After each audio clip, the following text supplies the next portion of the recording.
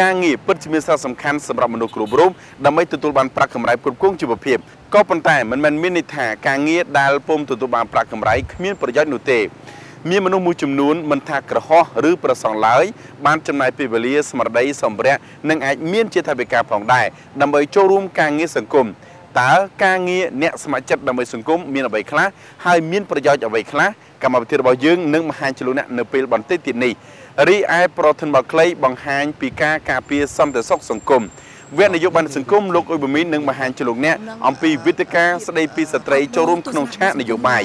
ចុងបញ្ចប់នៃកម្មវិធីគឺចំណាប់អារម្មណ៍កម្មវិធីសមាធិប្រចាំសប្តាហ៍ទី165ស្ដីពីប៉ាណូផ្សាយពាណិជ្ជកម្មនិងដំណឹងផ្សេងៗមុននឹងទេសនាប្រធានបទក្រុមប្រកម្មវិធីសមាធិបានជួបសម្ភាសជាមួយមហាជនតាក់ទងទៅនឹងការងារសមាជិកតែឥឡូវសូមអញ្ជើញតាមដានទស្សនាកិច្ចសន្ទនារបស់លោកស្រីនធុនៅក្នុងស្ទូឌីយោ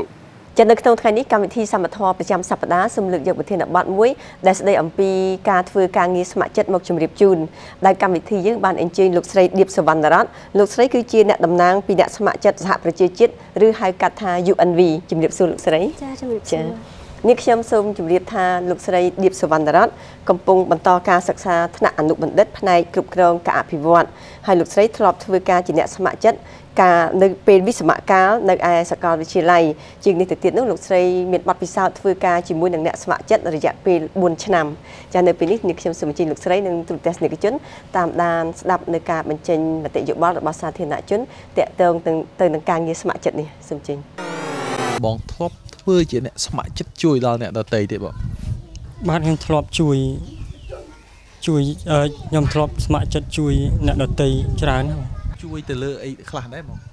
ជួយទៅលើការជួយស្វែងស្វាត់រត់រកដូចថាអ្នកជំងឺឈឺអីចឹងជួយយកទៅពេទ្យអីចឹង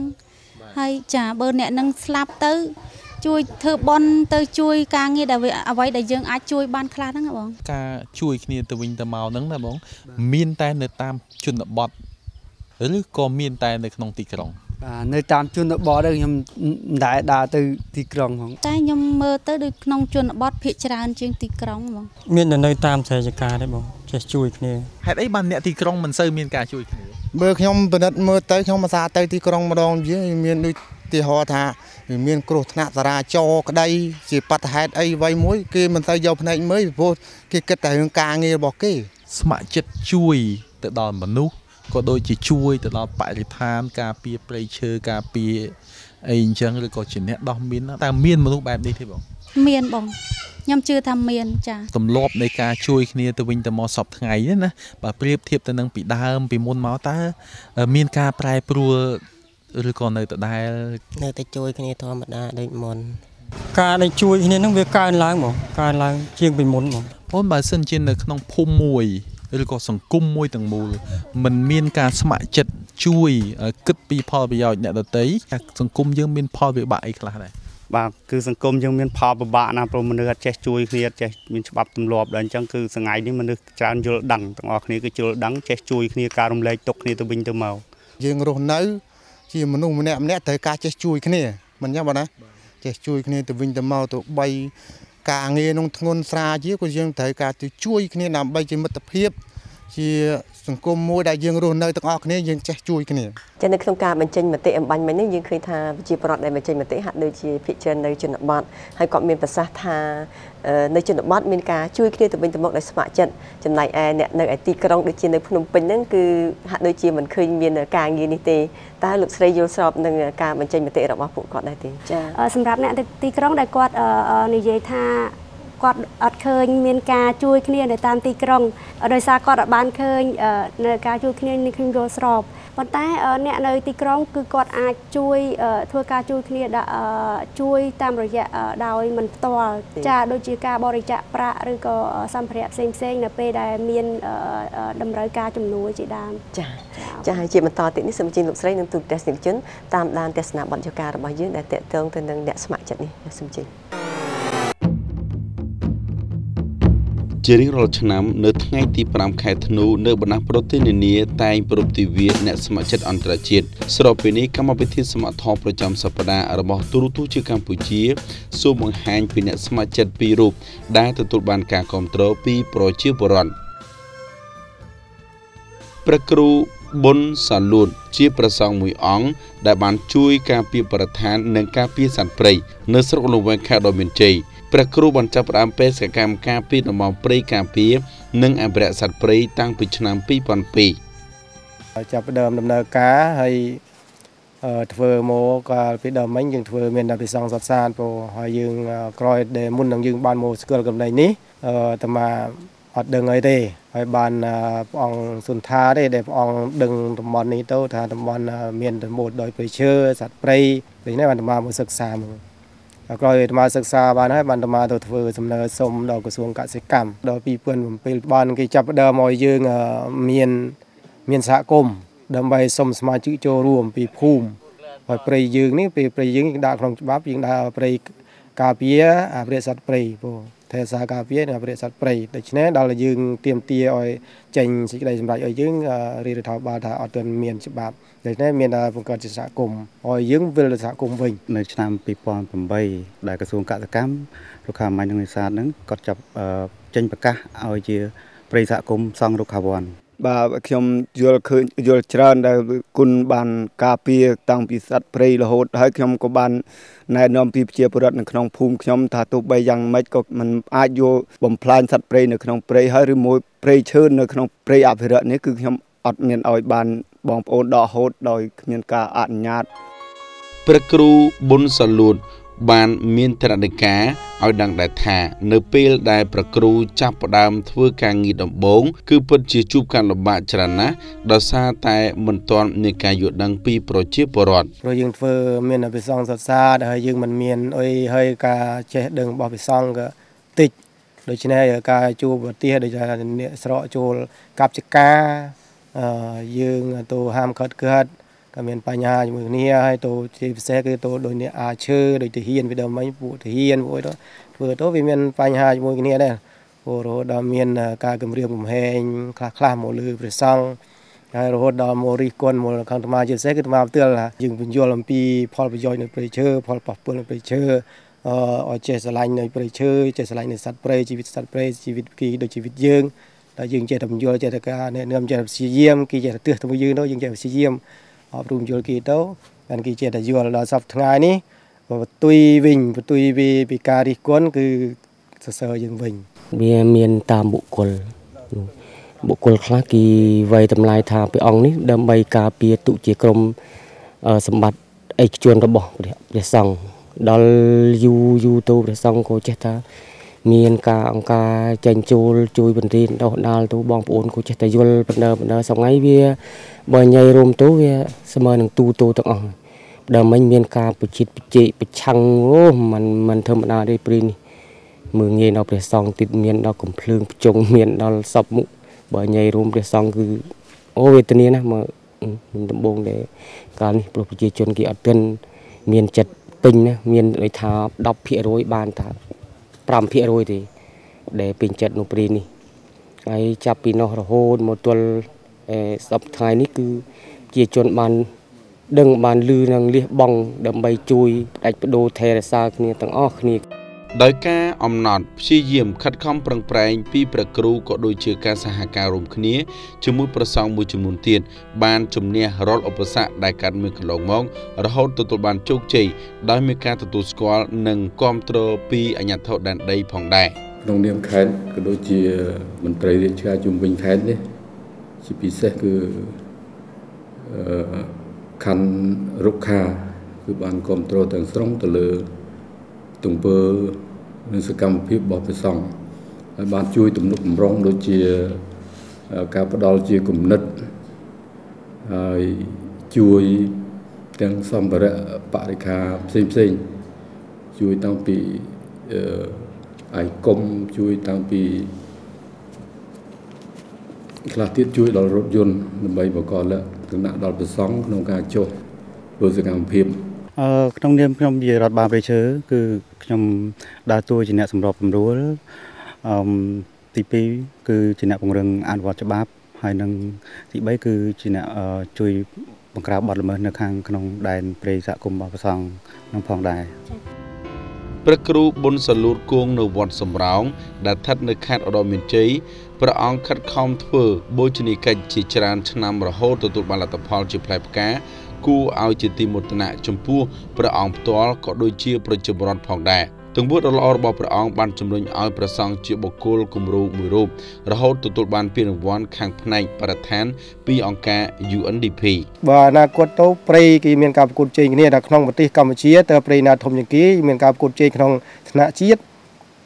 យើងប្រកួតជែងគេដល់ថាព្រៃណាដែលធំជាងគេព្រៃខេត្តដល់មានជ័យនៅព្រៃណានៅសង្ឃវណ្ណបើសម្រាប់អាស៊ីគ្នាបើការប្រកួតជែងគ្នាក្នុងតំបន់អាស៊ីគ្នាថាព្រៃណាប្រទេសណាដែលមានតំបន់ការពារធំជាងគេគឺប្រទេសកម្ពុជា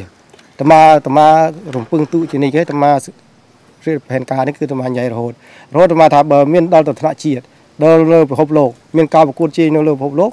យើងទៅដាក់ប្រកួតនឹងគេដូច្នេះមានទៅមែនដល់នេះឃើញអាកម្រងនោះមកមែនតាមាថាចំគូលគណិតរបស់គូលគណិតរបស់តាមាហើយគូលម្ដងរបស់តាមាហើយដូច្នេះតាមាបានប្រកួតគ្នាបានធ្វើទៅបានដាក់ទៅយើងដាក់ចូលណាយើងដាក់គេចាប់អារម្មណ៍លើយើងអត់យើងអត់សង្ឃឹមតែយើងដាក់ទៅហើយអត់សង្ឃឹម 5% ទេយើងអត់សង្ឃឹមតែយើងដាក់ទៅហើយយើងដាក់ទៅប្រគួតជ័យគេព្រោះយើងមិនដែលមានបទពិសោធន៍ក្នុងការប្រគួតជ័យជាមួយគេផងហើយយើងមិនដឹងលក្ខណៈរបស់គេប្រមាណផងហើយយើងដាក់ទៅតែយើងដាក់ទៅក្រោយមកខែជា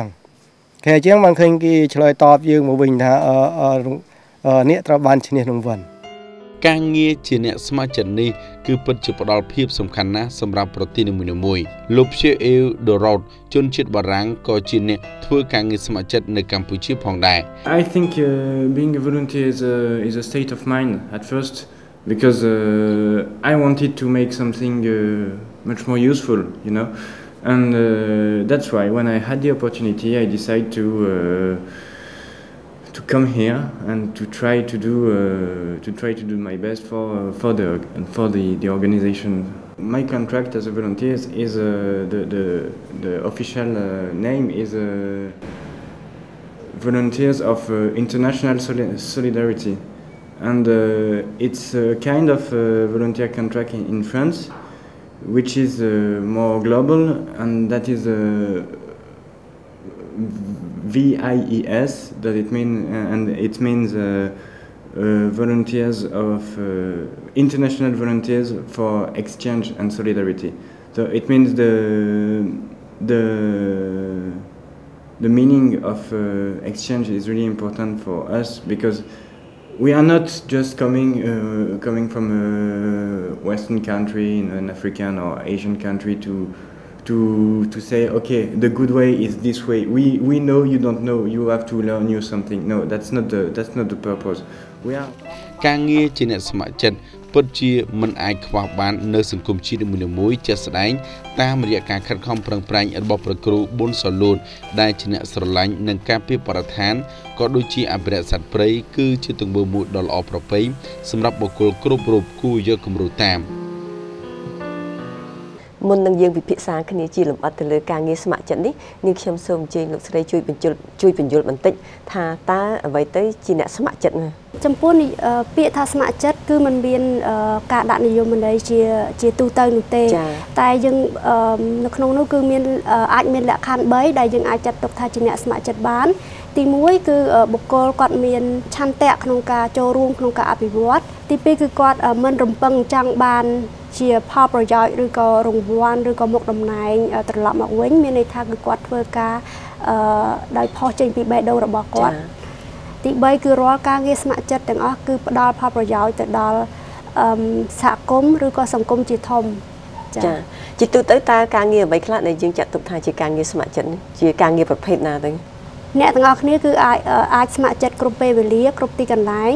ហើយការងារស្ម័គ្រចិត្តគឺអាចធ្វើទៅបាននៅពេលដែលមានតម្រូវការបើតាមបទពិសោធន៍របស់លោកស្រីថាតើភាគច្រើនជាមនុស្សប្រភេទណាដែរដែលចូលរួមនៅក្នុងការងារស្ម័គ្រចិត្តនេះភាគច្រើននៃអ្នកស្ម័គ្រចិត្តគឺជាយុវជនហើយគាត់ភាគច្រើនគឺជាបុរសចាហេតុអីទៅចាបានជាមូលហេតុដែលយើងឃើញថានៅប្រទេសកម្ពុជាភាគប្រភេទនៃអ្នកស្ម័គ្រចិត្តគឺជាក្រុមយុវជន ភេទប្រុសគឺដោយសារនៅតាមសហគមន៍គាត់គិតថាអ្នកស្ម័គ្រចិត្តគឺ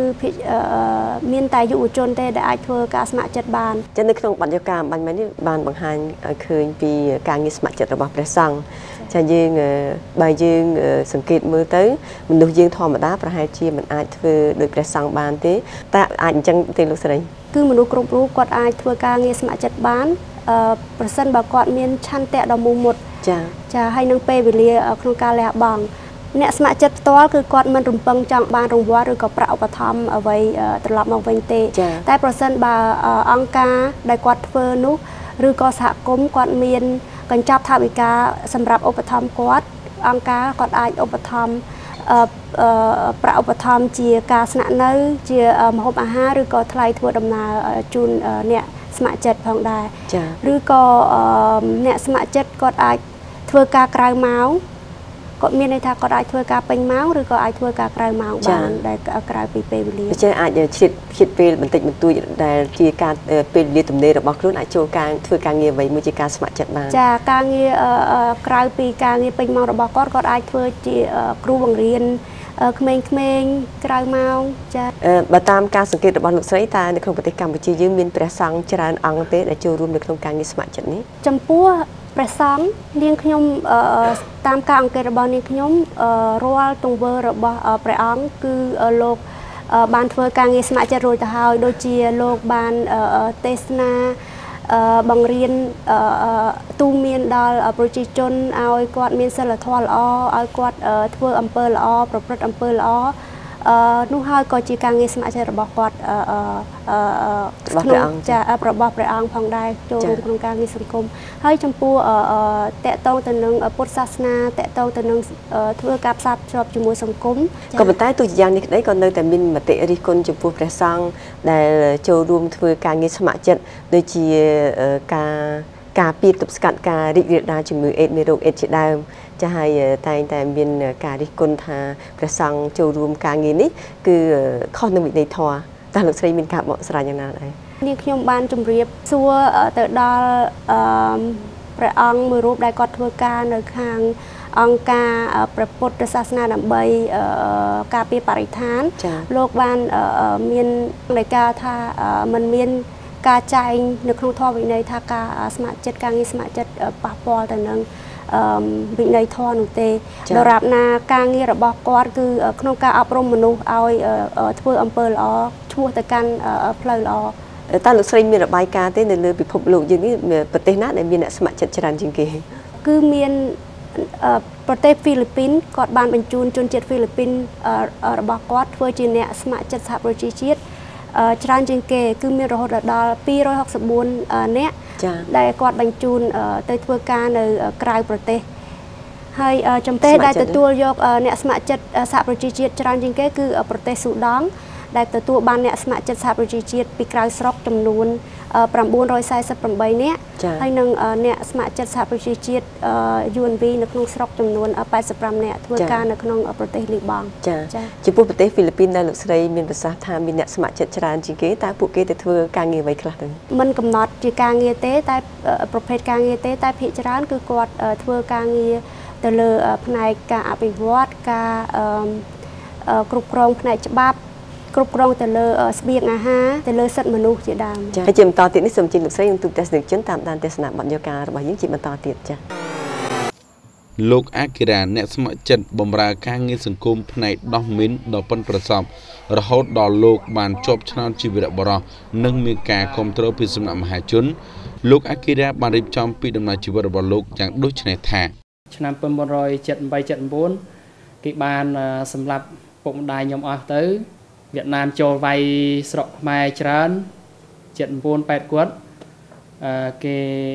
យកខ្ញុំរត់មកនៅខេត្តសៀមរាបទៅខ្ញុំបានអាយុប្រហែលជាខ្ទង់10ឆ្នាំគេឃើញថាធំអាចកាន់កាភ្លើងបានហើយគេបរៀនឲ្យប្រើប្រាស់ដាក់មីនហើយនឹងបាញ់កាភ្លើងដើម្បីធ្វើកងទ័ពហើយដល់ពេលខ្ញុំដើរវាយតាមតំបន់អង្គរវត្តនិងខេត្តដំជ័យខ្ញុំដើរដាក់មីនដែរកាលនោះខាងដាក់មីនផងវាយផងតូចជាងគេហើយក៏ភ្លើងស្មើក្បាល ទាំងអស់នេះគឺជាដំណើរជីវិតរបស់លោកអាគីរ៉ាបានឆ្លងកាត់កន្លងមកអាគីរ៉ាគឺជាមនុស្សម្នាក់ដែលមានសុទិដ្ឋិនិយមគាត់បញ្ជាក់ឲ្យដឹងថាគាត់ចង់ឲ្យប្រទេសកម្ពុជាគ្មានក្របមីនលោកអាគីរ៉ាក៏បញ្ជាក់បន្ថែមថាការដែលលោកដាក់មីននោះគឺមិនបានដឹងពីផលអាក្រក់នៃការដាក់មីននោះទេម្យ៉ាងទៀតគាត់ក៏គ្មានជំរើសផ្សេងទៀតដែរកាលពីសម័យសង្គ្រាមខ្ញុំអត់ដឹងអីទេគឺខ្ញុំដឹងថាខ្ញុំត្រូវតែបាញ់សត្រូវតែឈ្នះដើម្បីសុខត្រូវតែដាក់មីនបាទដល់ឥឡូវយើងយល់យើងសោកស្ដាយតែមិនគួរណាធ្វើអញ្ចឹងតែគ្មានការជ្រើសរើសព្រោះយើងតូចមានគំនិតល្អចង់ជួយប្រទេសជាតិដោះមីនឲ្យអស់ព្រោះខ្ញុំក៏ធ្លាប់ដាក់ដែរតាំងពីអ៊ុនតាក់ចូល93 94បាទចាប់ដល់មានគំនិតល្អអត់ចង់ធ្វើសង្គ្រាមអត់ចង់ដាក់មីនហើយឃើញអ៊ុនតាក់គេល្អគេពយល់ប្រាប់ថាអនាគតទៅអស់ហើយមានស្រុកខ្មែរអត់មានសង្គ្រាមខ្ញុំព្យាយាមជួយដោះមីនដោយស្ម័គ្រចិត្តខ្ញុំទៅដោះនៅបាត់ដំបងប្រទេសមានជ័យដល់មានជ័យព្រះវិហារពងធំសៀមរាបដែរដែលខ្ញុំទៅដោយស្ម័គ្រចិត្តនោះមានសហការជាមួយប្រជាជនដោយសារតែភាពល្បីល្បាញរបស់លោកអាគីរ៉ាដែលជាអ្នកធ្វើការស្ម័គ្រចិត្តដើម្បីជួយដោះមីននៅកម្ពុជាលោកក៏បានជាប់ឈ្មោះនៅទូទាំងពិភពលោកដែលមានបេក្ខជនចំនួន10រូបបានជាប់ឈ្មោះក្នុងការប្រកួតប្រជែងយកជ័យលាភីដែលមកពីបណ្ដាប្រទេសផ្សេងៗ CNN Hero របស់អាមេរិកហ្នឹងគេជ្រើសរើសយកមនុស្សដែលមានស្នាដៃគេថាមិនយកអ្នកមានអំណាចឬអ្នកធំឬក៏អ្នកមានអីទេយកមនុស្សធម្មតាដែលអាចជួយអីល្អបានគេឲ្យជាប់ជា CNN Hero ហើយខ្ញុំអត់ដឹងខ្លួនទេដែលគេជ្រើសរើសហ្នឹងខ្ញុំអត់ដឹងថាគេយកធ្វើអីទេគេមកថតមកសម្ភាសហ្នឹងដល់ពេលគេថតសម្ភាសហើយក្រោយមកឮថាគេឲ្យខ្ញុំជាប់ក្នុងចំណោម10នាក់ហើយអាចទៅប្រកួតប្រជែងឆាប់នេះនៅអាមេរិកដើម្បីយកអង្វាន់បើសិនណាជាអាចជាប់លេខ1ក្រៅពីការងារជាអ្នកស្ម័គ្រចិត្តដោះមីននិងគ្រាប់បន្តផ្ទុះនៅកម្ពុជាលោកអាគីរ៉ាក៏បានសាងសង់អគារសិក្សានៅតាមជនបទដាច់ស្រយាលដែលគ្មានសាលារៀននិងជួយផ្ដល់ប្រាក់ឧបត្ថម្ភសម្រាប់គ្រូបង្រៀនខ្លះៗក៏ដូចជាចែកសម្ភារៈដែលបានមកពីការបរិច្ចាគរបស់ភ្ញៀវយកទៅចែកជូនជនក្រីក្រព្រះគ្រូប៊ុនសាលូតនិងលោកអាគីរ៉ាសុទ្ធតែជាអ្នកធ្វើការស្ម័គ្រចិត្តដូចគ្នានឹងការងារនេះមានអង្គការនានាបានបំផុសឲ្យប្រជាពលរដ្ឋខ្មែរបានយល់ដឹងពីភាពសំខាន់នៃផ្នែកការងារស្ម័គ្រចិត្តនេះថាការងារស្ម័គ្រចិត្តគឺមានគឺជាមានសារៈសំខាន់មួយផ្នែកដើម្បីផ្សារភ្ជាប់ការតំណាក់តំណងការស្វែងយល់ការអធ្យាស្រ័យការយោគយល់គ្នាការជួយគ្នាទៅវិញទៅមកអាចធ្វើឲ្យសហគមន៍ពួកគាត់អាចបង្កើនចំណេះដឹងហើយទទួលបានចំណេះដឹងទាំងឡាយគាត់យកទៅផ្សព្វផ្សាយបន្តហើយធ្វើឲ្យសហគមន៍របស់គាត់មានការប្រែប្រួលនិងការអភិវឌ្ឍជាងមុនបើសិនជាមានយុវជនស្ម័គ្រចិត្តជាច្រើនធ្វើការតាមសហគមន៍គ្រប់ទីកន្លែងខ្ញុំយល់ថាមានភាពប្រសើរច្រើនដោយសារតែយុវជនគឺជាសសរទ្រូងមួយហើយយុវជននឹងគឺអស្ចារ្យមែនទែនហើយគាត់បានចូលរួមនៅសកម្មភាពមិនត្រឹមតែប៉ុណ្ណោះយុវជនគឺអាចរួមគ្នាអាចជួយដល់សង្គមជាតិយើងនឹងទាក់ទងទៅនឹងការផ្សព្វផ្សាយពីច្បាប់អ្នកដែលស្ម័គ្រចិត្តមានថាគាត់អត់រំពឹងទៅលើផលប្រយោជន៍លុយកាក់ទេគឺគាត់ផ្ដោតទៅលើគាត់ផ្ដោតទាំងស្រុងទៅលើការបម្រើការងារដោយស្មោះស្ម័គ្របាទអញ្ចឹងគាត់ខិតខំប្រឹងប្រែងអស់ពីលទ្ធភាពដើម្បីឲ្យការងារនឹងបានរីកចម្រើនបានសម្រេចទៅតាមការដាក់កំណត់ក្នុងផែនការរបស់គម្រោងមួយលោកជីសង្ហាជាយុវជនស្ម័គ្រចិត្តរបស់អង្គការសហប្រជាជាតិដែលលោកនឹងត្រៀមខ្លួនទៅប្រទេសស៊ូដង់ដើម្បីស្ម័គ្រចិត្តធ្វើក្នុងការងារបោះឆ្នោតលោកចាប់ផ្ដើមចូលជាអ្នកស្ម័គ្រចិត្តតាំងពីឆ្នាំ2005មកម្លេះធានរបស់ខ្ញុំនឹងគាត់ជាជនជាតិជប៉ុនអញ្ចឹងគាត់តែងតែលើកទឹកចិត្តបាទតើតើការងារឲ្យធ្វើការងារស្ម័គ្រចិត្តហ្នឹងអញ្ចឹងខ្ញុំគិតថានេះជាកត្តាបំផុសស្វែងយល់ពីតម្លៃនៃការងារស្ម័គ្រចិត្តនេះអញ្ចឹងជាកត្តាមួយជំរុញឲ្យខ្ញុំចង់ចូលរួមចំណែកនៅក្នុងការងារស្ម័គ្រចិត្តនឹងដែរហើយលទ្ធផលដែលយើងចុះបណ្ដុះបណ្ដាលទៅដល់មន្ត្រីរាជការតាមខេត្តហ្នឹងគឺយើងគ្រាន់តែបណ្ដុះបណ្ដាល ផ្នែកស្មារតីស្ម័គ្រចិត្តឲ្យគេយល់អំពីថាអ្វីទៅការងារស្ម័គ្រចិត្តហើយការងារស្ម័គ្រចិត្តហ្នឹងបានផ្ដល់អីខ្លះចំពោះខ្លួនគាត់ដែលចូលរួមស្ម័គ្រចិត្តហ្នឹងហើយការងារស្ម័គ្រចិត្តហ្នឹងជួយអីខ្លះទៅដល់សង្គមជាតិយើងហ្នឹងបាទហើយខ្ញុំបានចុះហ្វឹកហ្វឺនជាមួយក្រុមការងារខាងនាយកដ្ឋានគ្រប់គ្រងជាមណ្ឌលហ្នឹង11ខេត្តបាទ11ខេត្តហ្នឹងបើគិតជាសរុបជាមនុស្សដែលចូលរួមហ្នឹងគឺយើងបានរហូតដល់ជាង550នាក់ណាបាទក្នុងទិវាអ្នកស្ម័គ្រចិត្តអន្តរជាតិពិតជាមានអត្ថប្រយោជន៍ណាស់សម្រាប់បណ្ដាប្រទេសនានាក៏ដូចជាជួយរំលឹកនៅស្មារតីកូនខ្មែរគ្រប់រូបឲ្យមានឆន្ទៈក្នុងការជួយបម្រើការងារជូនសង្គមជាតិដោយស្ម័គ្រចិត្តមួយវិញទៀតធ្វើឲ្យសង្គមជាតិខ្មែរមានការរីកចម្រើនលើផ្នែកការងារសង្គមផងដែរដែលរយៈពេលកន្លងមកយើងបានដឹងពីកេរ្តិ៍ឈ្មោះរបស់អ្នកដែលបានលះបង់ពេលវេលាដើម្បីជួយការងារសង្គមនេះគឺជាទង្វើមួយដែលប្រកបដោយសេចក្តីថ្លៃថ្នូរនិងគោរពសរសើរពីសំណាក់មហាជនទាំងជនរួមជាតិនិងអន្តរជាតិ